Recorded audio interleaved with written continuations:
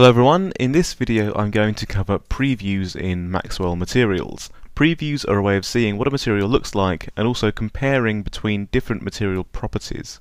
For example, if you wanted to finely tune a material and compare it to a previous version.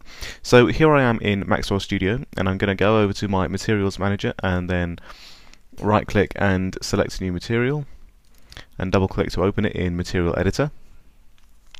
And this box in the upper left of the material editor is where my preview will appear, and I can refresh my preview by clicking this refresh icon.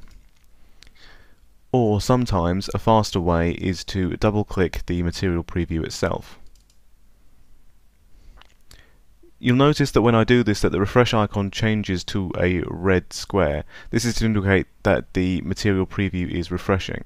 Clicking the refresh icon when it's a red square will stop the preview from refreshing. There are many different material previews to choose from, and these can be accessed from this drop-down menu underneath the material preview itself. Each material preview is suited to a different type of material. For example, the drapery is designed to show off the best properties of cloth, and the floor preview is for floors. You can also access the preview scene selection menu from the preview menu in the material editor menu bar. The preview menu can also be accessed by right-clicking in the material preview itself. The preview files themselves are found inside the preview folder inside the Maxwell installation directory. You can add new scenes to this directory in order to have that scene to choose from to preview a material. The scene must contain a material called preview and it must be applied to an object. If I right click and bring up the preview menu again and select load scene, you can individually select a scene to use for a preview. For example, if you just want to use one particular preview once. Clicking next scene and previous scene will go through the different installed scenes so you can quickly get various different material previews.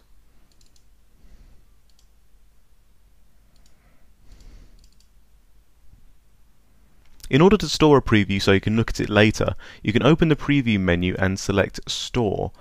Then you can change values in the material, refresh the preview, and store the new preview. Clicking on the arrows underneath the material preview will change between the stored previews. You'll notice that the properties of the material are also reverting to their stored state, so you can revert to an earlier version and continue working from that. You can also access all of your stored previews at once by opening the preview menu and selecting previews. Opening the preview menu and selecting remove will discard the current preview and its associated material properties. Also from the preview menu, you can export the preview to its own Maxwell scene file or Maxwell material. Lastly, the preview menu contains the preview options. Sampling level and time operate as they would normally in Maxwell. The preview will render the preview scene until it reaches one of the two settings, i.e. in this example it will render the scene for 10 seconds and no longer, but if it reaches SL10 in that time it will stop before 10 seconds. Changing these values will change the quality of the preview and the time it will require. The scale will literally just change the size of the preview. For example, if your material is taking a long time to preview, you can reduce the size of the preview in order to speed it up. The maximum size is 100%.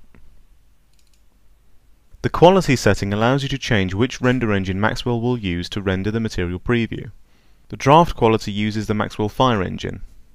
The production quality uses the same engine as Maxwell Render itself. Draft quality will provide a faster preview, but the production quality will provide a more accurate preview. I can demonstrate this by using the material wizard to create a new high-grade glass material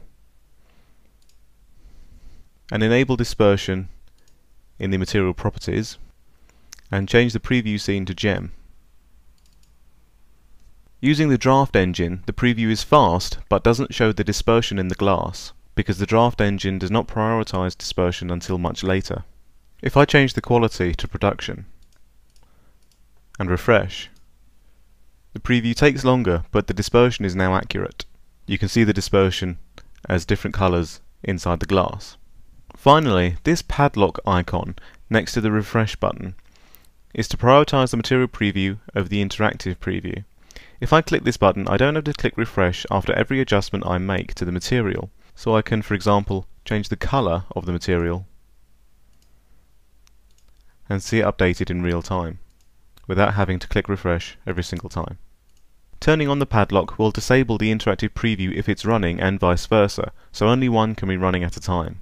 This concludes the material preview settings. In future videos I'll be covering Maxwell materials themselves in more depth, as well as associated options, and more of Maxwell Render as a whole. Thanks for watching. For more information about Maxwell Render training at the University of Brighton Centre for Design Technology, email maxwellrenderbrightoncdt@gmail.com.